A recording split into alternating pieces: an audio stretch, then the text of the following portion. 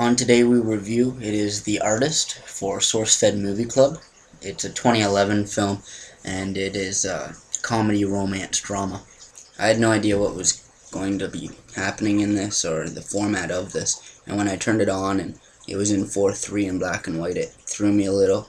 I checked to make sure it was actually supposed to be, but yes, so the film is black and white, and it is filmed in 4:3 aspect. The Artist really reminds me of like grade 12 English when you're talking about the classic comedy, how it starts on the high point, hits the low, and then hits another high, so it's a smile. And it does. It starts off showing George Valentine, he's played by Jean Desjardins in this. At the height of his career, he's at his like peak epitome. And then it shows Peppy Miller, she's here and he's here. And then throughout the film you see that here and here is becoming here, they even out, and then she surpasses him. The film is an experience. You need to go into it and understand that it is black and white, it's silent throughout. Really, when there is sound effects, it's a little jarring because you're used to it being silent. The one thing though I do like about silent films in general is the fact that there's never silence, because if the film's silent, you're going to be hearing everything behind you, etc. You can contemplate silence, but you'll never be able to contemplate in silence.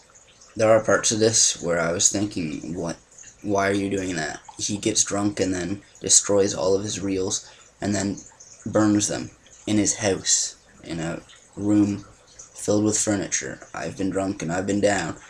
I've never wanted to set my house on fire. I don't think his intention was to set his house on fire, but I would have done it in the backyard. Because this is a silent film, the emotions had to be conveyed through their faces and actions, and it's done very well. George Valentine is great. Peppy Miller, she's played by Bernice Bejo, and that's a great performance. The ones that I really like, though, James Cromwell as Clifton. I really am partial to him since American Horror Story Season 2 Asylum. He's really good. He's the driver for Valentine. He's really a loyal person. It's nice. The runaway, though, for this, to me, is Uggy. He's a trained Jack Russell Terrier. He was in Water for Elephants, and then he's in this, The Artist. He also has a memoir called Uggy My Story, which came out in 2012.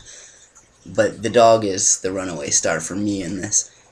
He ends up having a Lassie moment where he has to go to a police officer, and it saves Valentine. The police officer says that Valentine owes his life to this dog.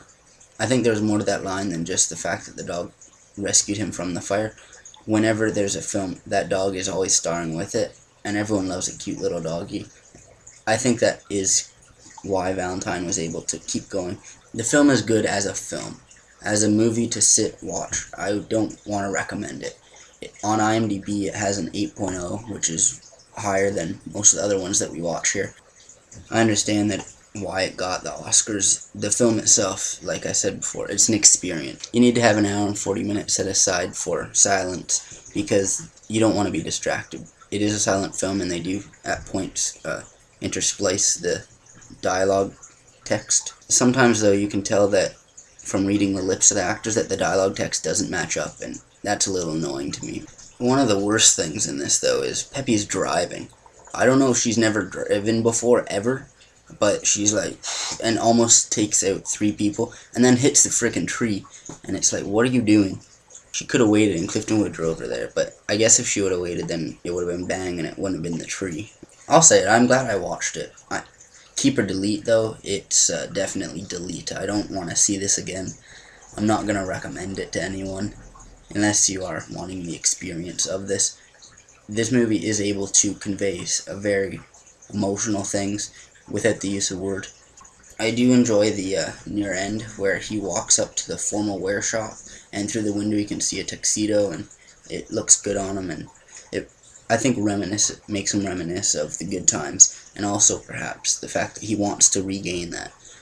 There are things that you can learn from this, kind of like change is constant. If you can't get with the change, it will leave you. Valentine finds that out, he loses everything. There are things outside of his control he couldn't do anything about, like the stock market crash, but change is constant, and you need to be adaptable. So this, today we review, rounds out the dozen, number 12. It was The Artist, 2011 black and white film. It's a delete. It's for Source-Fed Movie Club. I'll put an annotation here for the other clubbers. It's a hashtag SFMC artist. You can click the annotation, or I'll put it in the description. It'll take you to it. The description will have it sorted by recently uploaded. It doesn't allow me to do that by annotation. So please like, share, subscribe.